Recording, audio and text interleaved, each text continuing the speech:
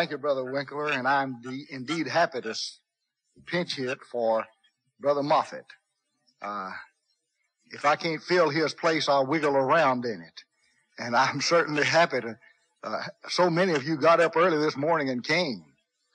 I was thinking about the time, when he said get together with the time.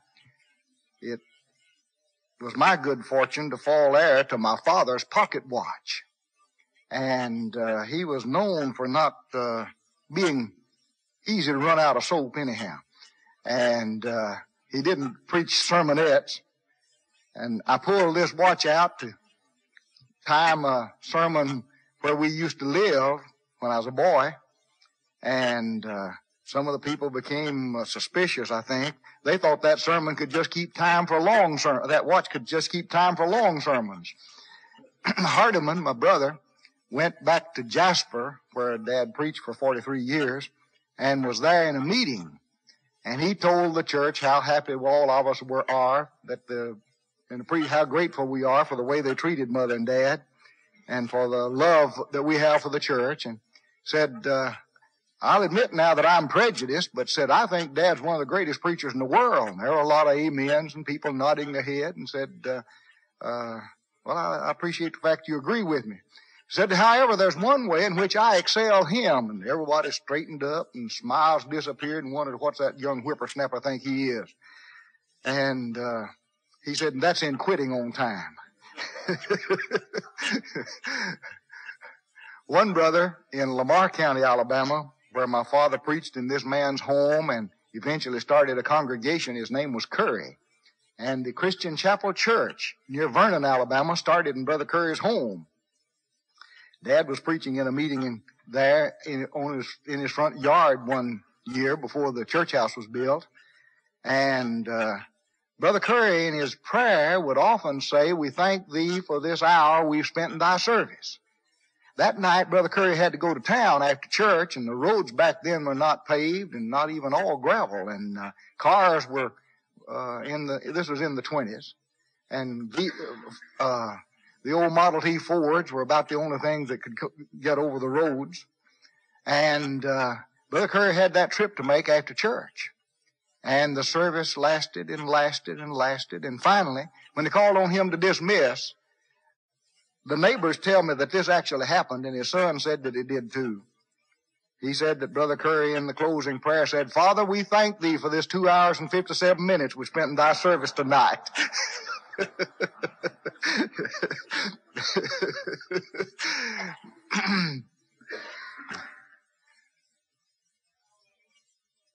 When our Lord was born, the wise men inquired at Jerusalem, where is he born? The star had led them to the country. Now, where is he that is born King of the Jews? And do you know which book of the Old Testament the people turned to find the answer? Micah. In Micah 5 and verse 2, this was the passage that was quoted pointing to the coming of Christ and telling his birthplace. Micah 5 and 2. We know, therefore, that Micah prophesied of Jesus because the passage foretold the place of his birth. And Matthew 2 and 1 says he was born in Bethlehem of Judea. Just like Micah foretold that he would be, he was born in the right city. If you turn back to the 4th chapter, it sounds almost like Isaiah 2 about the establishment of the church. We know Micah is foretelling the establishment of the church, for he says in chapter 4, but in the last days it shall come to pass that the mountain of the house of the Lord shall be established in the top of the mountains, and it shall be exalted above the hills, and people shall flow unto it. And many nations shall come and say, come ye, let us go up to the mountain of the Lord, to the house of the God of Jacob, and he will teach us of his ways, and we will walk in his paths. For the law shall go forth of Zion, and the word of the Lord from Jerusalem. And he shall judge among many people, and rebuke strong nations afar off. They shall beat their swords into plowshares, and their spears into pruning hooks. Nation shall not lift up sword against nation, neither shall they learn war any more, but they shall sit every man under his vine, and under his fig tree, and none shall make them afraid. For the mouth of the Lord of hosts has spoken it. For all people will walk every one in the name of his God, and we will walk in the name of the Lord our God forever and ever. In that day, saith the Lord, will I assemble her that halteth, and I will gather her that is driven out, and her that I have afflicted, and I will make her that halted a remnant, and her that was cast far off a strong nation. And the Lord shall reign over them in Mount Zion from henceforth even forever. And thou, O tower of the flock, the stronghold of the daughter of Zion, unto thee shall it come. Even the first dominion, the kingdom shall come to the daughter of Jerusalem. Well, there's no doubt but that that's a prophecy of the establishment of the church, the kingdom of our Lord. The first dominion of it. That's what verse 8 says. I suppose the second dominion will be when Jesus returns. And 1 Corinthians 15 says he'll deliver the kingdom to God, even the Father. That'll be the second dominion, up in that everlasting kingdom of our Lord and Savior Jesus Christ.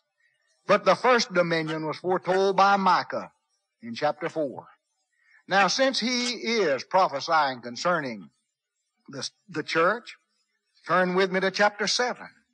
And there's no doubt, it seems, and scholars generally agree that this is a prophecy of the triumph of the church and the success of the church.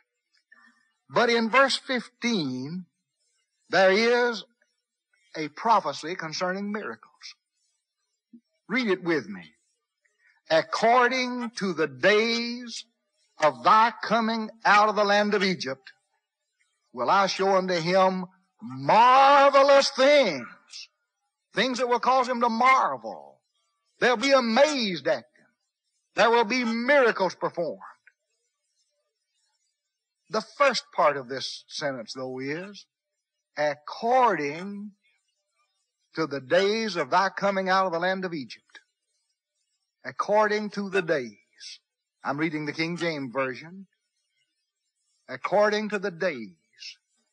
Brother Moffitt, in the book of the Lectureship, has some good references showing that the words according to are used with reference to the number of those days. The number of the days. For example, in Leviticus 27:18, then the priest shall reckon unto him the money according to the years that remain under the year of Jubilee. You count out how many years are left. So according to the years is used in the sense, at least some passages, of count out the number of.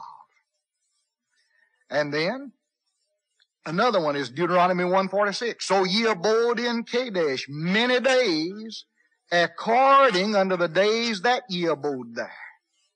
Not talking about the quality of their dwelling in that area, but the length of time. Notice Isaiah 21:16, within a year, according to the years of a hireling, all the glory of Kedar shall fall. It seems that this was where an employer and an employee were figuring up the wages, and according to the years of a hireling, within the space of a year, measured as exactly as you would your time card, computing the time that you had worked. But this same expression, both in Hebrew as well as in English, also is used in the Bible with reference to the quality or characteristics other than length. For example, in Isaiah 59:18, he said, according to their deeds. Oh, that's not counting up numerical quantity, but the quality, the characteristics of it. Accordingly, he will repay. And so, the passage, both in Hebrew and in English, is ambiguous. It could mean either the length of or the quality of. But I'll tell you what I have seen. I have read the debate that Ben Bogard, a Baptist preacher, had with Amy Semple McPherson Hutton. I've forgotten how many other names she had, or how many other husbands. But out in the Foursquare Gospel, or some such name as that, out in California, Bogard-McPherson debate. And in that debate, she claimed she could work miracles and had the crutches and the wheelchairs and the braces that she had taken off of patients and had healed them. And had those stored up in different rooms. Bogard made this argument with her, and she couldn't answer it. She couldn't touch it. In the printed debate between Rudd and Johnson, Bishop Johnson was famous in Florida particularly, I think, but up and down the East Coast. And Don Rudd and this Bishop Johnson had a debate. And he made this argument with Johnson, showing that the Scriptures foretold that miracles would last only about 40 years. According to the days of thy coming out of the land of Egypt, I will show unto them marvelous things.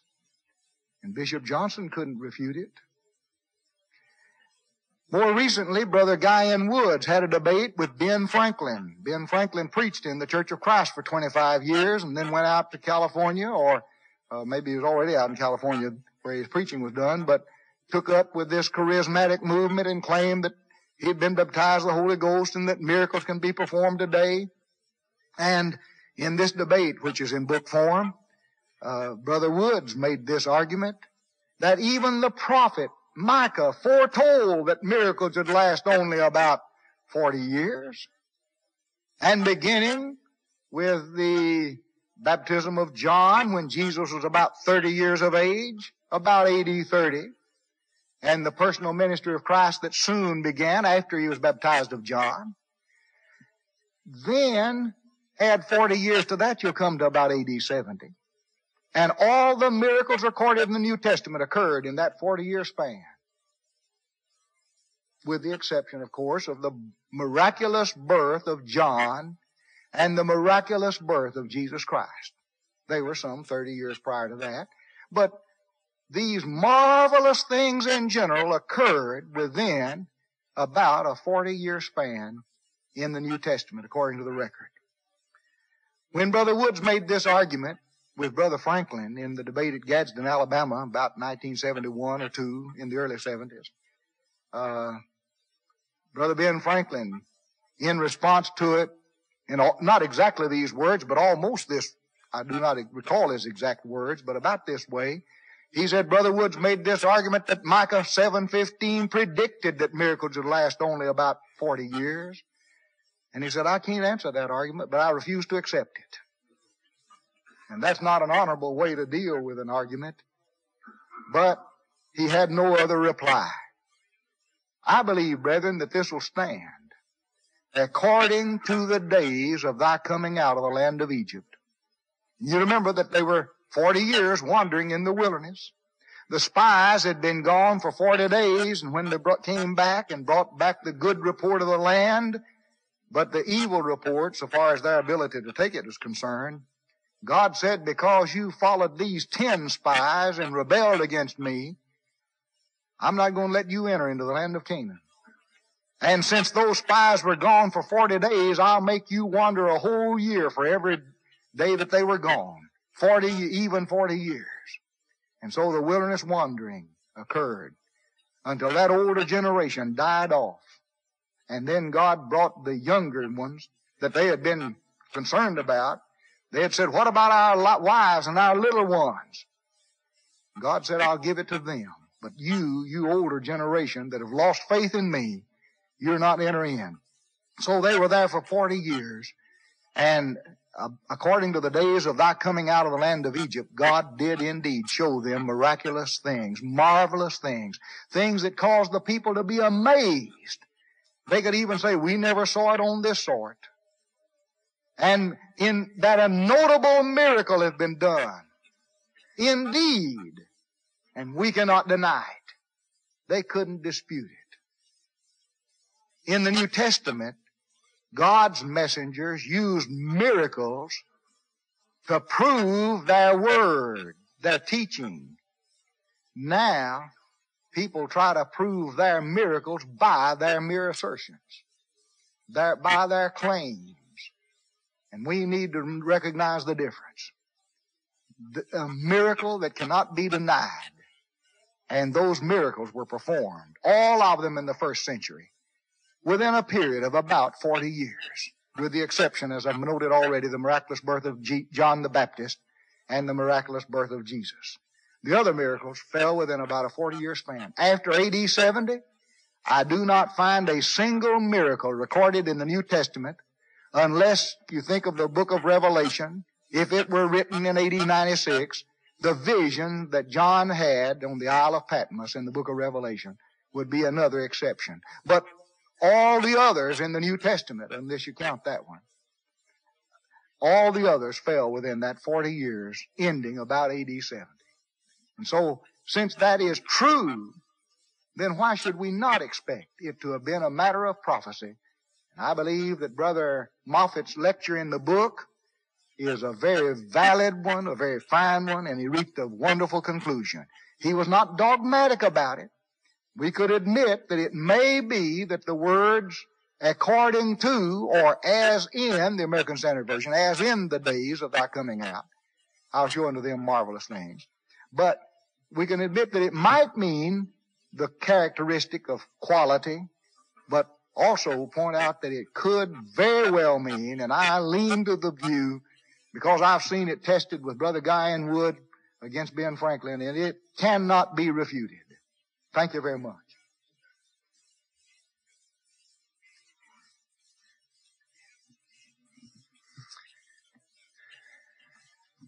On the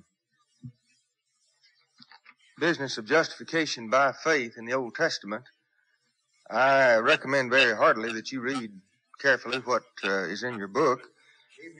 Brother Moffitt has a rather good rundown, and I do not want to go too much across some of the material that he gave. I will give simply some brief things that might reflect a little bit more along this same line, though I'm going to come to exactly the same conclusion.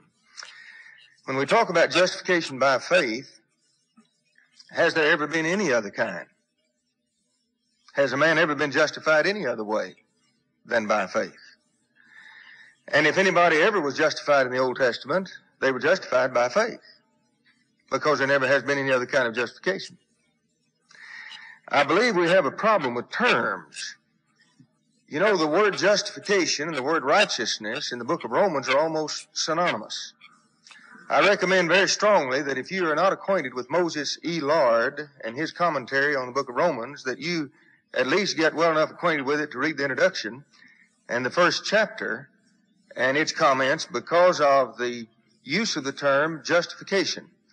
He gives in detail, a very learned discourse along the lines of the idea of dikaiosunē, the Greek word which can be translated justification, or it can be translated righteousness. And in nearly all of our English translations, it's called righteousness, but the righteousness of God can refer to two different things. One, justification, and the other, the eminent attribute of his own goodness and holiness. So I agree wholeheartedly with Brother Moses E. Lard in his analysis of what this word dikaiosunē means. Now, you may think this is a rather detailed situation into which I'm jumping that really doesn't make all that much difference, but it does in the book of Romans. Because if you don't know what this word dikaiosunē means in the book of Romans, then you don't know the book of Romans. The theme of the book of Romans is justification. And Paul is pointing out that justification has come by faith. And he needs to point this out to the Gentile out yonder, who may have become, as Paul said in Romans 2, a law unto himself, whether he realized it or not. He needed to realize the only thing that would truly justify him would be on God's credentials of the blood of Christ. And the Jew particularly needed to know that his justification would not come through the law of Moses, but was going to come by faith. And thus, this seems to be the major argument of the first half of the book of Romans. How is a man justified? Jew, are you justified by law keeping? No. Gentile, are you justified by having the work of the law on your hearts and keeping that? No. The only way anybody and any time from the beginning of the world has ever been justified has been by faith. And I believe that's what Paul is affirming when he quotes from Habakkuk 2 and verse 4 in Romans 1 verse 17. He points out the gospel is the power of God to salvation to everyone that believeth, to the Jew first and also to the Greek, for therein is revealed the righteousness of God from faith unto faith, even as it is written, the righteous shall live by faith. Now that last phrase, the righteous shall live by faith, is the quotation from Habakkuk 2 and verse 4. Now, I believe that you and I will have less trouble with that passage if we'll just simply use the word justification or just. Most English translations do not use that. However, I believe the King James Version in Habakkuk 2 and verse 4 uses the term, the just shall live by faith. Now that's not talking about how well we live. It's talking about the quality of our faith. It does not throw out the window whether or not we live right. But that just doesn't happen to be what's under consideration. What's under consideration is upon what great principle can God be consistent and forgive sinners of sin? Romans is a judgment book. We're before the judgment seat of God. It's a courtroom scene, if you please, at this point. And you and I come up before the court of our God, our eternal God. And he looks at us and he says, how do you plead? And we have to say, guilty, Your Honor. That's the only way we can plead is guilty. So he looks upon a guilty person, me and you. And he said, I therefore declare you innocent. Well, how can he consistently do this? Because of the blood of Jesus Christ. Now, God thereby looks upon us as righteous or justified because of a certain thing that happened, and that is the gift of his Son who paid that price for us. Otherwise, we would have to die. Now, it's a strange thing. Paul tells us what Habakkuk 2:4 means. Now, what Habakkuk 2 may have meant in its context had probably to do with the invading armies that God was going to use against Judah. And in its context, though we're not sure exactly of the time of Habakkuk, it probably referred to the Chaldeans who were going to come in and be God's instrument, as history records it, against Judah. And the principle was then stated, but the righteous shall live by faith. May I suggest to you that there are two ways that could be taken. It can mean they should live a faithful life, or it can mean they shall live in the first place because of their faith, or upon the principle of their faith. And I take the latter view. And I think that's the way Paul is using it in Romans 1, verse 17. That there is one grand principle upon which God can be consistent, having given a substitutionary sacrifice of his Son's blood for us. Then there is one reason upon which he can be consistent and declare guilty people to be innocent, and that is because of our faith. Now, this will produce faith, and I believe that's what Romans 1:17 is trying to say. This will produce faith. If we ever learn that we do not have to be saved by law-keeping and perfect, absolute control of ourselves, then this will induce us to be the kind of people that will have that quality of faith. And I think that's what it means, faith unto faith, which is a problem of exegesis to many of us. Now, let's talk a little bit about some terms. Forgiveness. I understand forgiveness to be that which takes place in the mind of God. It does not take place, as it were, in the life of man, but it's something that takes place in the mind of God. We even think that to be true among ourselves. I sin against my brother and I say, please forgive me. Well, where will that forgiveness take place? Not in my life. No repentance took place in my life. A confession took place in my life, but where does the forgiveness take place? In the heart and mind of the man against whom I have sinned. Forgiveness is something that takes place in the mind of God. Now then, the basis of that forgiveness is different than the forgiveness itself. Forgiveness takes place in the mind of God. The basis of it is the blood of Jesus Christ. Hebrews 9:15 said that a death took place for the redemption of those that were under that first covenant. And notice that he uses the term redemption there. The actual price paid was the blood of Jesus Christ. But that did not mean that forgiveness could not take place until the redemption took place, if we want to be technical about the difference in those two terms. And in Romans 3, verse 25, God set forth Christ to be the propitiation through faith in his blood, to show that righteousness, may I say justification, if I might substitute that word in Romans 3, because of the passing over of sins done before time in the forbearance of God. Here again, Paul announces that the basis on which God could offer forgiveness at any time, past, present, or future, is the blood of Jesus Christ. Now let's talk about promise. Some people mix up this idea of promise. And when we talk about some of Peter's statements, that the prophets of old could not see these things yet, and to whom it was revealed that not unto them, but unto us were these things given. Well, this is talking about the ultimate understanding and revelation of the promise. Galatians 3 also speaks about that God never intended to save anybody by law, but by the promise that was made through Abraham. That's the way Paul argued in Galatians 3. If there had been a law which could make alive, verily righteousness would have been of the law, but God granted it to Abraham by promise. I believe that's somewhere around verse 21 of Galatians 3. Then let's talk about the faith.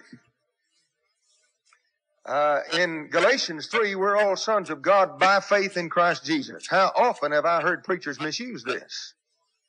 That's not talking about faith in one's heart. That's talking about appropriation of the revelation of God. Before faith came, we were kept in ward under the law. Most of our translations are a little bit, they could have been more helpful to us here, because if you go back to the Greek, it says, before the faith came, we were kept in ward under the law. Now, the faith is different than faith in some instances. Faith is used in the Bible to refer to 4 different things at least. One of which is the gospel, that unit of truth that has been revealed, like Jude used it. The faith that has once for all been delivered to the saints. I believe 2 Corinthians 13:5 mentions, prove yourselves whether or not you are in the faith. And now here in Galatians 3, before the faith came, we were kept in ward under the law. Well, that does not mean that there was no faith exercised, practiced, nor required in Old Testament days, but rather the faith was not yet revealed. The faith referring to that body of truth that we would usually just simply say the gospel. Now another thing is law. Law has never been given to save mankind. We're under law to Christ today. I'm willing to affirm that. 1 Corinthians 9:21, Paul said he was not without law, but under law to Christ. We have a perfect law of liberty, the royal law, the law of love. There's no doubt in my mind but what we are under law, but we're not under law to be justified. Now there's a little different kind of an idea here between Old and New Testament understanding of law. Let's look, may I pull a Roy Deaver?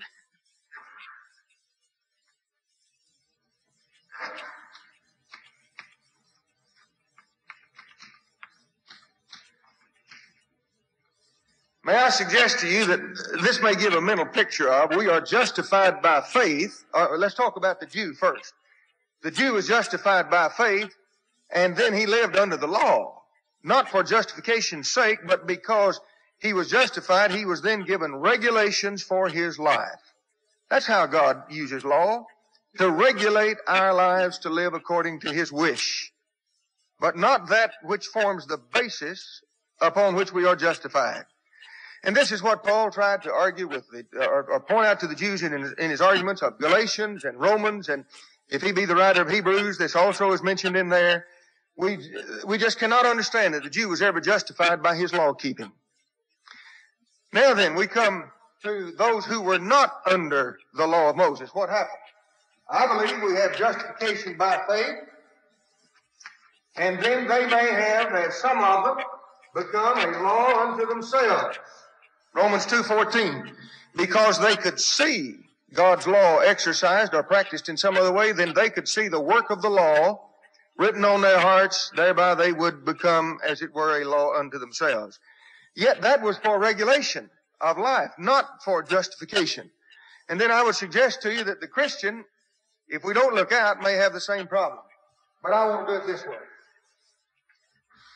I want to make a big parenthesis that includes the law of Christ, because in one sense I believe the law of Christ is that which tells us about all of this. And were it not for the law of Christ, we would not know all of this. And if we use the term law of Christ synonymous to the idea of the gospel, or the ultimate fulfilling of the revelation of those things promised aforetime, then we would have to say that justification by faith is still being practiced here, but it's within the precepts of the law of Christ.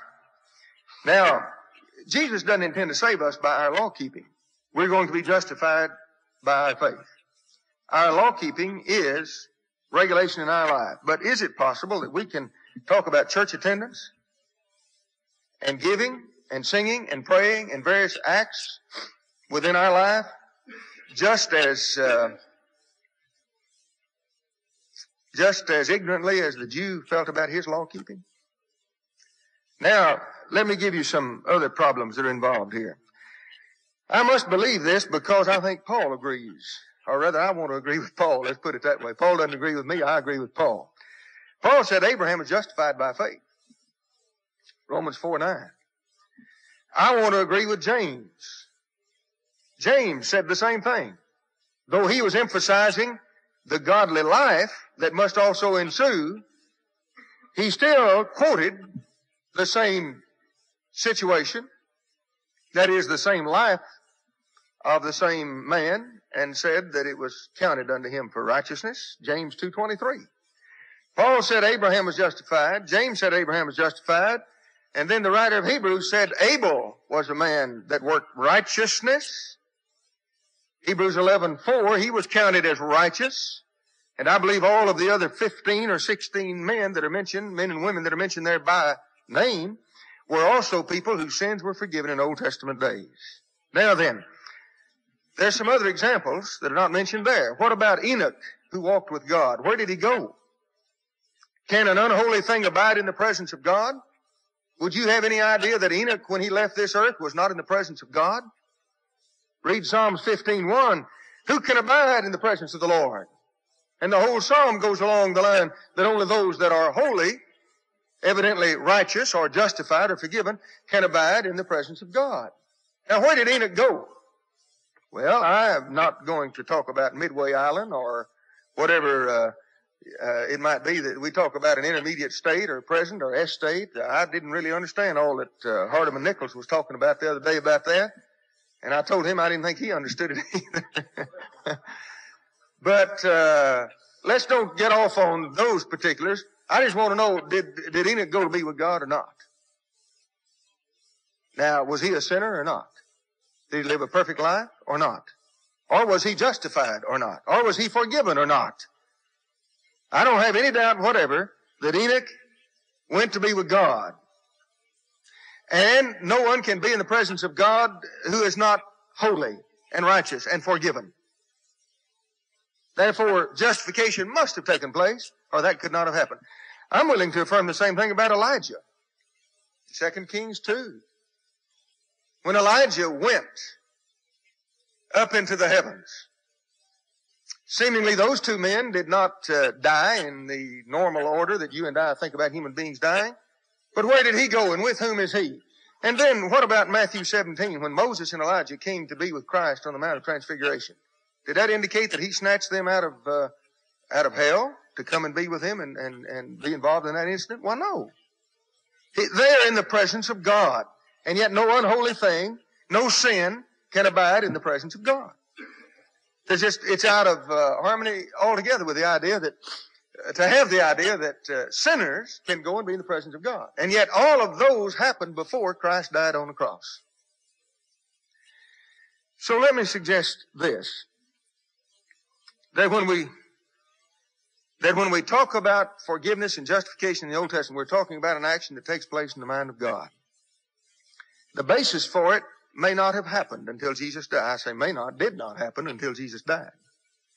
The basis for it did not happen until Jesus died. The reason why. But God in His knowledge, and I hesitate to use the word foreknowledge because I don't think there's such a thing particularly as foreknowledge. We use that to tell us what we're doing. But God just simply knows.